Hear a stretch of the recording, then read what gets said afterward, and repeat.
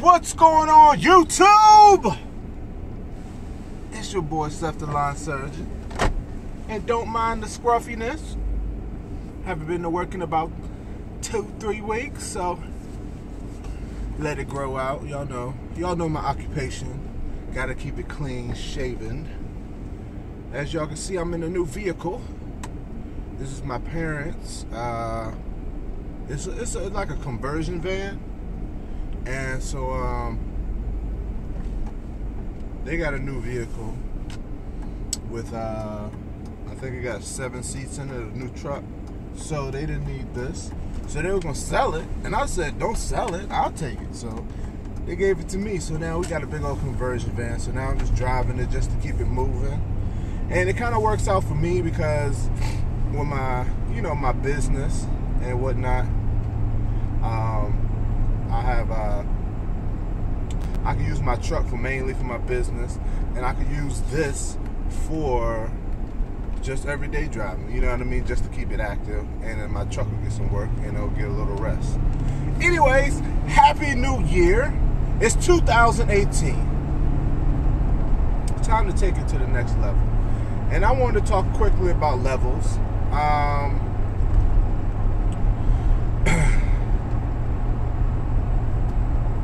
Levels are good.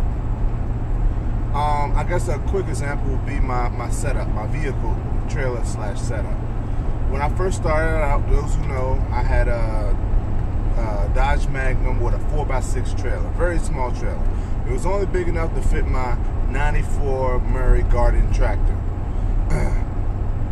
From that point, I upgraded my trailer from a 4x6 trailer to a 5x8 trailer. Not big of a jump, but it was bigger. Then I went from the Dodge Magnum to the Astro van. So I had the Astro van and then the 5x8 trailer.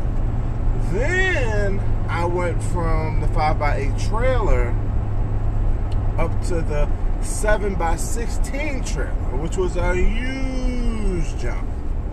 And when I got that trailer, I was like, what am I going to do with all this space, And so I said, you know what? I guess I'll grow into it. And now I've gotten to the point where that trailer is perfect for me. You get what I'm saying? It's perfect for me, and I couldn't imagine myself not having it. You get what I'm saying? I was thinking about getting like a 6x12 or something like that. But now that I have my truck with that trailer, it's a perfect marriage. You know what I mean? And so I guess what I'm trying to say when I say levels is that some things when you jump, in 2018, you need to jump. And I know I always say this, the Steve Harvey thing, jump off a cliff. I'm not saying that. When I'm saying jump, I mean by your levels. When I went from my 4x6 to my 5x8, I outgrew that trailer in a year. You get what I'm saying? But when I went from my 5x8 to my 7x16, I thought it was too much trailer for me, and it ended up being perfect for me. And you get what I'm saying? And so when you are deciding on something, in your mind you're like, I don't want to spend too much money, but at the same time you have to think about the fact that, what are you doing this business for? Are you doing this business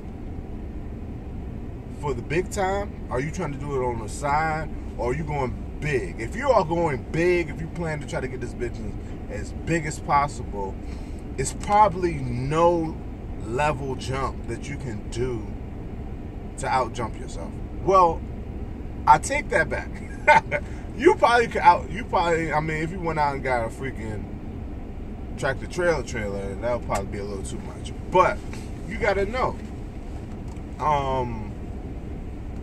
like when I was looking for trucks, I almost overjumped myself because I wanted an F350, because I just liked the way they look. I wanted a diesel, I wanted to be, cruising, and so But then I realized this, I had to think about, like, within the next 5 years, are you going to be towing anything that requires you to have that big of a truck?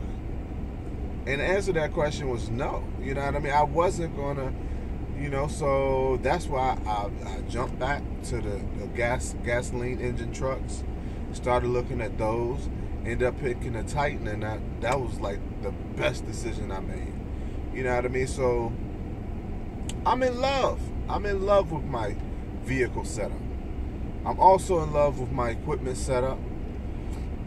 I know the first thing y'all gonna ask me, 2018, what are you planning on getting? Ideally, it would be a trailer.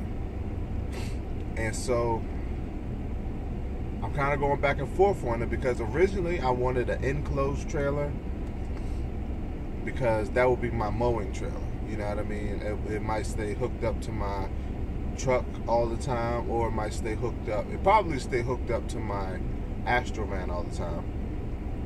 So whenever BJ and Clay needed to go out, they will have that trailer already hooked up and have the lawnmowers already in there, which will eliminate some lawnmowers in my, in my shed. So give me some more room. But after doing leaves, I'm kind of contemplating a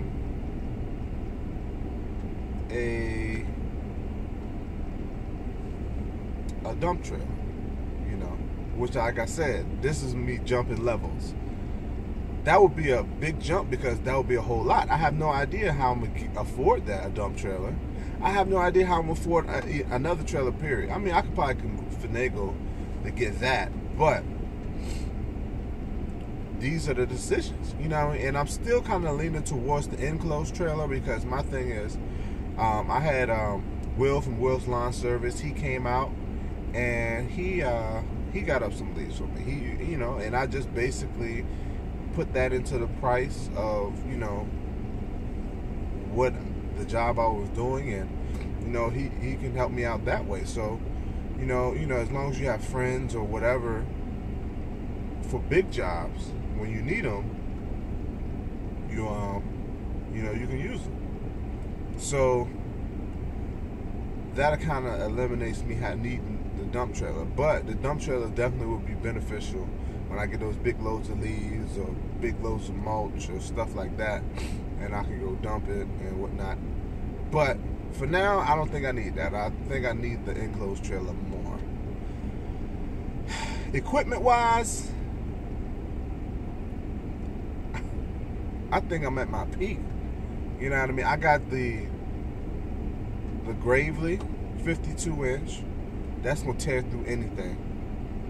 For the manicure lawns, I got the walk behind, the T-bar, Troy-Bilt. I mean, not Troy-Bilt, the Toro. And then for everything else, I got the Troy-Bilt with the bagger system. Got debris and stuff I need to pick up on the property, throw the baggers on, hit it, need to cut a yard, bag it. Now I can do that. I used to didn't, and people ask me, could I bag? I used to didn't do it because I didn't have the equipment to do it. Now I got the equipment to do it, And so I got 2 trimmers. Oh, that's another thing. I probably need to get some more trimmers. Right now, I just got 2 Echo PAS 225s. So I probably need to upgrade maybe I want to get a little bigger trimmer.